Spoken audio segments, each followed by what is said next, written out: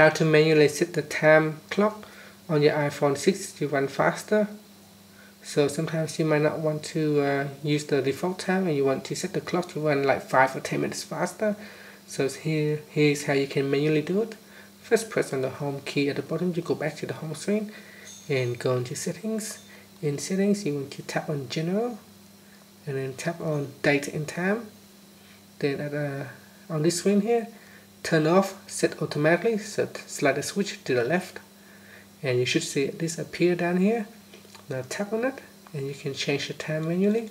So here you can see I can increase it to different minutes. You can change it to different hours.